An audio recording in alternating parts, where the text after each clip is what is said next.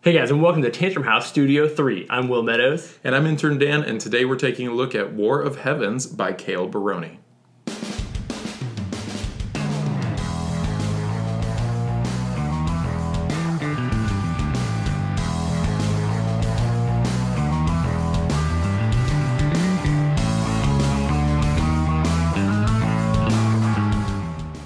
In War of Heavens, you can choose to start out as a human fighting against the light or dark side, or you can be the light or dark fighting against the humans as you fight for the honor of your own lord. War of Heavens is a 2 to 4 player competitive minis game with dice and cards. You'll be battling it out against one another. We've got a prototype copy of it, so let's take a look at how it's played.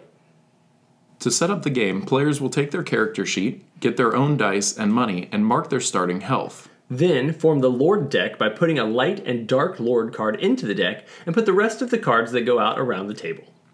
On their turn, players can travel, attack, quest, explore, shop, trade, or rest, but you can only choose 3 actions per turn. And some choices use up all 3 of your actions at once. If you choose to travel, you can then move up to 2 spaces on the board, but you have to draw an encounter card for every space you move. If your encounter is a battle, you will lose the rest of your actions and spend the rest of your turn in the battle, so you have to choose your actions wisely. An encounter battle takes place by rolling custom dice according to your character's sheet and any equipment he has. The opponent will also roll dice to fight back. If you roll 3 swords while your opponent rolls 2 shields, that means you got 1 hit, and you get to roll 1d6 to determine how much damage was dealt. If you win the battle, you receive a reward, such as gold, which allows you to buy items at the blacksmith. You can also use the battle action if you're on the same space as another player, but this time there is no stalemate and it's a fight to the end. If your character drops to 0 health, they are knocked out. Human players must return to an inn, and the light or dark players must return to their temples and recover health. If you're a human, you can go to one of the blacksmith shops to purchase equipment. These items will give you health potions, extra shields, or weapons. If you're light or dark, you can spend your whole turn by praying at one of your temples. This allows you to add one of your Lord cards to the Lord deck, which gives your side a better chance at winning the final battle. After the 3rd age, you will flip the board and draw a card from the Lord deck to determine who you will face. Humans will have to face the winning Lord and any players who were on that Lord's side. Light or dark players in opposition to the winning Lord will join the humans.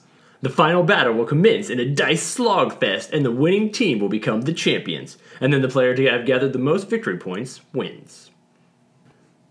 So we're looking at a dungeon crawl type of experience, basically. You've got your dice, your character, you're trying to build them up, get as much armor and swords and additional weapons as you can so that when you go to face that final battle at the end, you're as decked out as you can possibly be.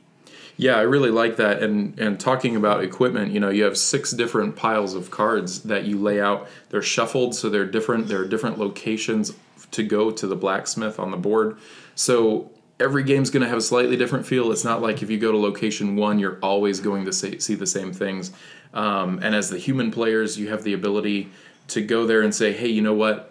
I'm not a certain character, so I can't pick this up, but why don't you go over there and you can pick that up? And I like that variability and kind of working together. I really like the look of it. It's got a really nice table presence. This is obviously all prototype components that we're looking at. The dice were 3D printed. I don't know what those will look like in the final round, but the minis for it are really cool.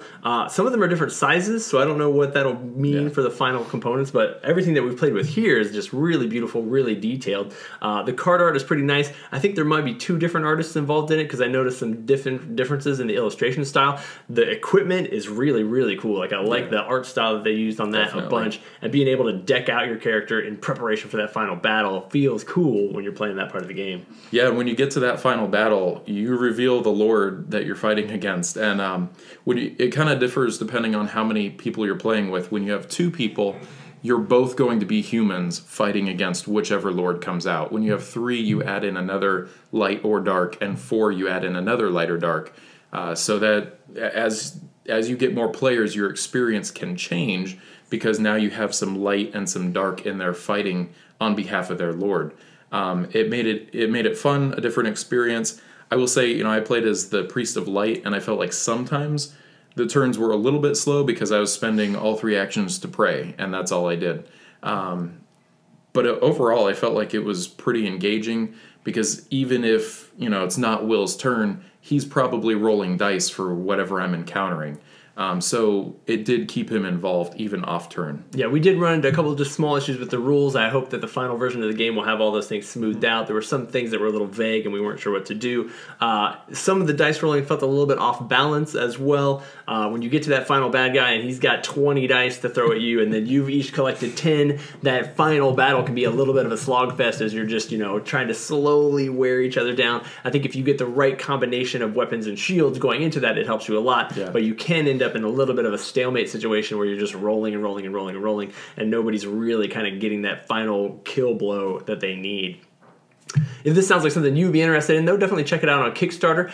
War of Heavens will be coming soon. Be sure to scroll through their campaign and look at all their art, find out what all the pledge goals and different levels are, and then be sure to subscribe to Tantrum House. Thank you guys so much for joining us this time.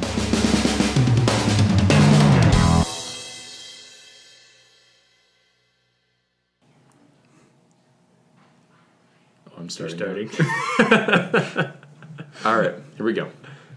And you're rolling additional dice on top of that. So if you're a dice guru and you like that kind of thing, this might be your type of game. And that's all. I don't know what to say next. They were taking a look at